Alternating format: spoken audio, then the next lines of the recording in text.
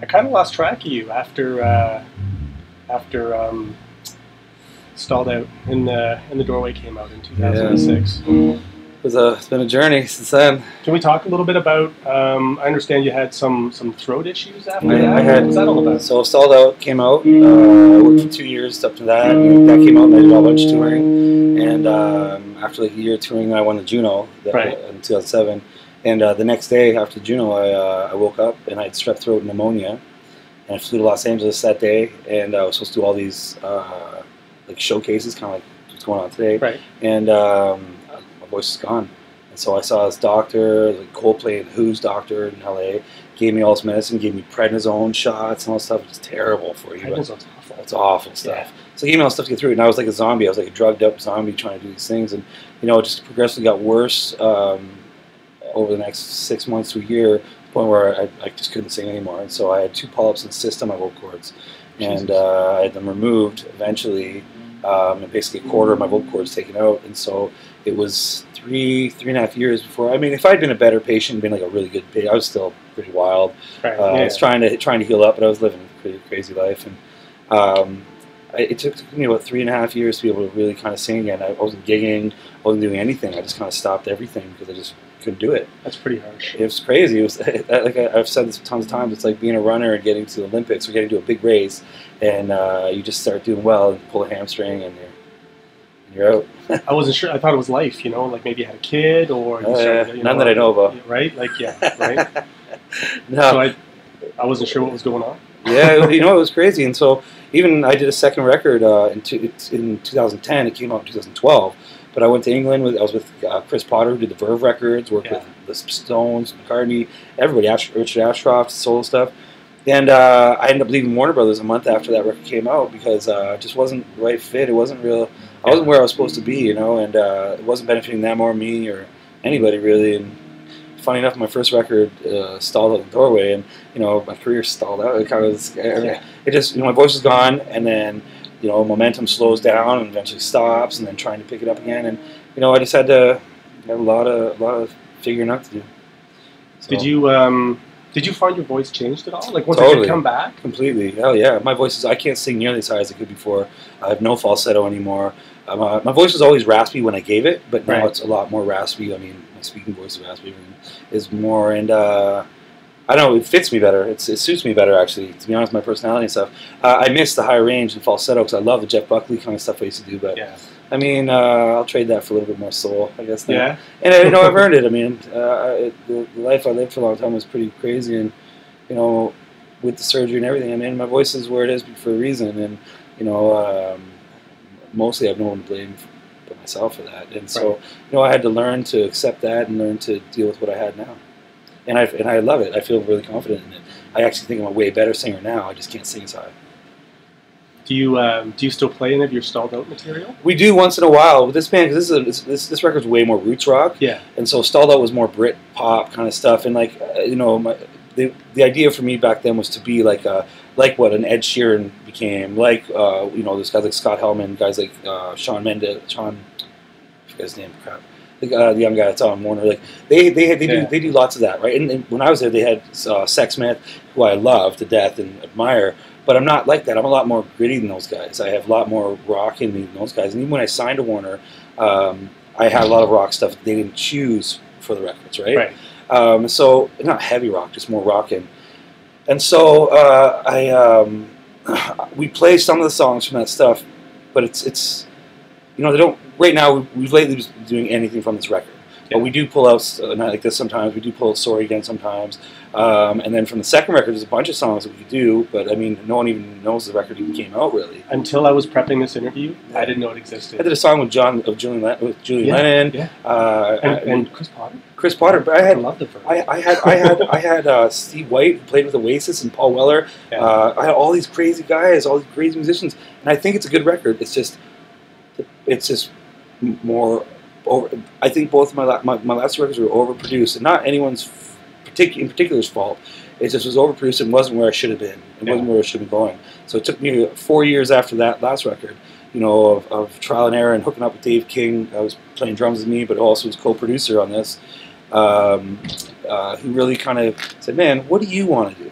And a lot of people at Warner, when I was with them, were worried that I wanted to do like heavy rock or something, which I'm not a heavy rocker at all. I like rock and stuff. I like things that have grit, but I'm not like a metal guy or anything. And this record came about in a really natural way, and it just felt like my influences. You know, I'm a big Sam Cooke fan, big Otis Redding fan, but I'm also a huge Tom Petty, Neil Young, the band, all that kind of rootsy, rocky, almost Americana rock. I don't know what it is really, but that kind of stuff. And then new bands like Kings of Leon, Alabama Shakes, and guys like Nathaniel Rateliff and Chris Stapleton, like these there's a lot of soul in their music, and that's what I was missing. I think I was missing that in my older stuff. Right. So we don't do too much of it.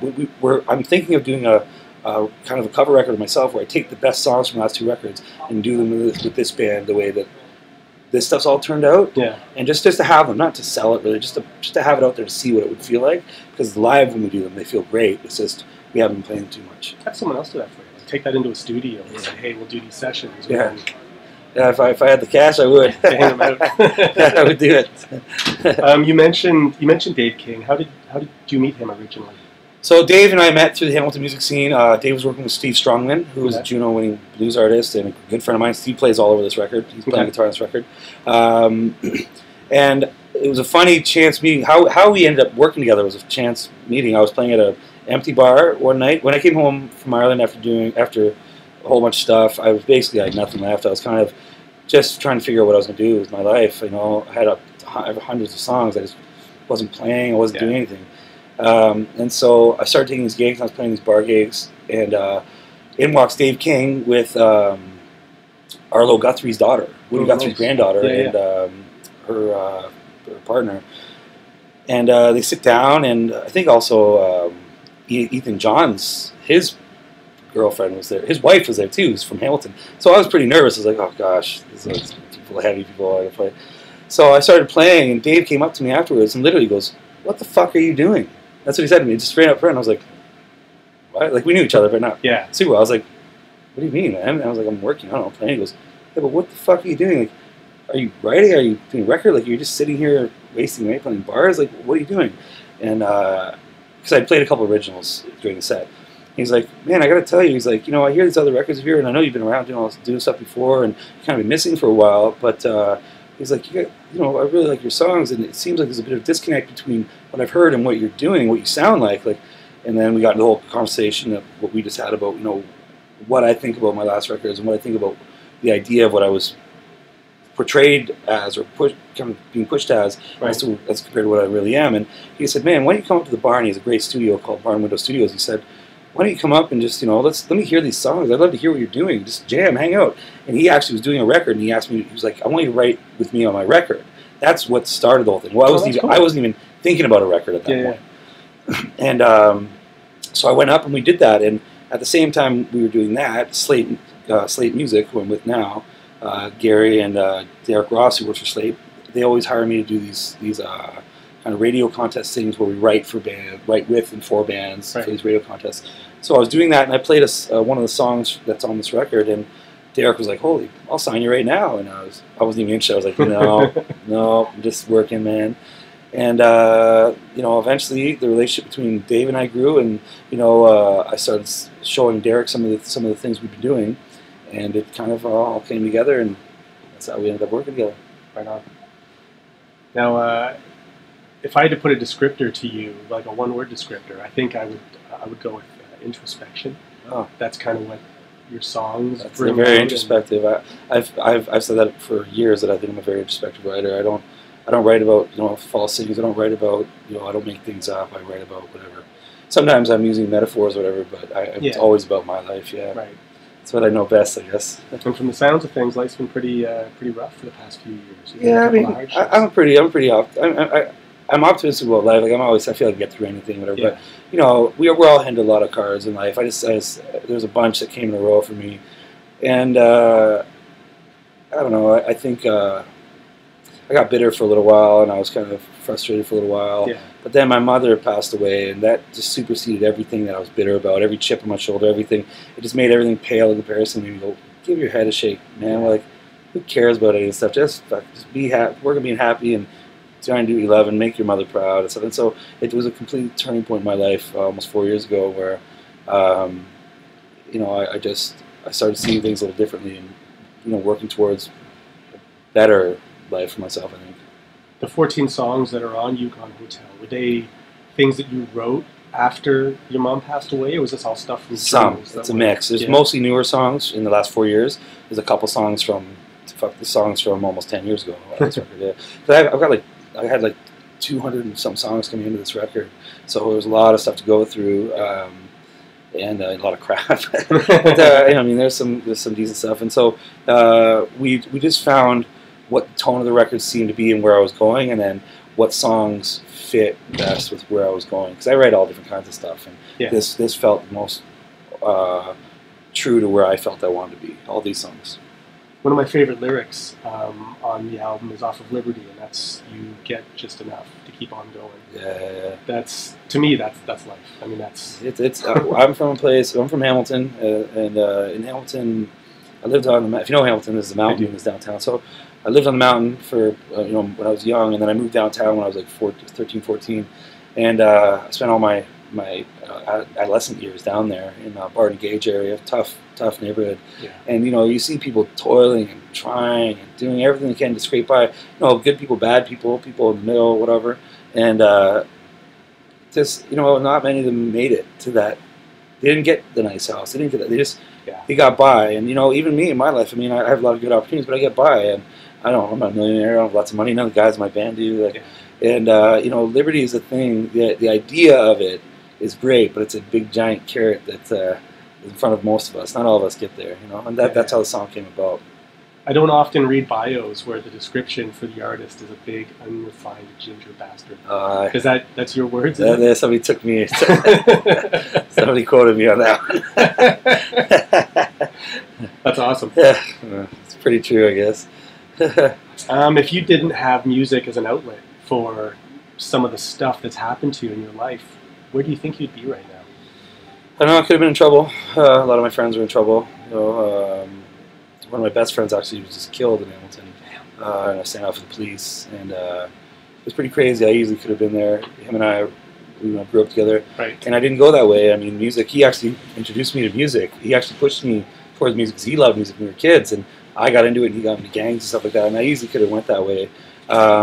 But I think as I got older, I have a severe love for nature. So and being outdoors. So I think not severe in a bad way, like a good way. A good way. Yeah. I truly believe, you know, if I wasn't doing this, I'd be working somewhere out in the woods, doing something, or trying to, anyways. Cool. Hopefully. One of the songs I like the most on the album is "Opportunity." I like the slide guitar. Oh yeah. It's Aaron Goldstein. I have a video of that exact solo that I sent to everybody after when he did it. And at the end of it, we just went, holy shit. Yeah. Like, one take, one listen, didn't even just, okay, let's go, boys. And he nailed it. Nice. One thing, Eric, that was crazy. Nice. That song's funny. That's a song about the carrot as well. It's another dangling carrot song. Yeah. And I guess to finish off, is there maybe an aspect to writing music that you find particularly challenging? Aspect? I guess it depends. Like I don't have a hard time writing songs. I write lots of songs. I feel like I do pretty well there. But knowing what's what in the business, you have to for me, I just had to completely not even think about the business. Yeah. I had to not think about record deals or anything like that. I just had to do what I'm doing and pick songs I like because I realize that I am not hip. I'm not. I'm not up with fashion. I'm not up with what's cool. I'm not up with that. I just play music that I guess feels musical to me, and that's the hardest part for me is you know, keeping up with the Joneses, because I really don't. I kind of am oblivious to what's going on in music, and it's a hard thing. Some people do that really well.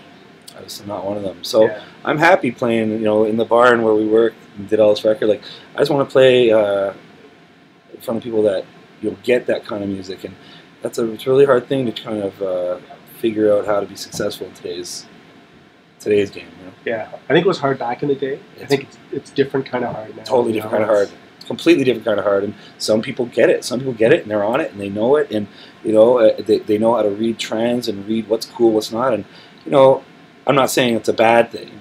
I'm saying it's definitely not for me. Yeah. I would rather revert and regress into more of the roots world and into the, just sweat it out and play it out and get greasy with people at a gig in a small club and do it the way that I saw it being cool growing up, that I wanted to do. And if I miss the boat on what's happening now, then I'll keep paddling along somehow. Yeah, sure. That's it. Well, thanks so much for having me. All right, man. No problem. Thank you very much. Cheers. Thank you.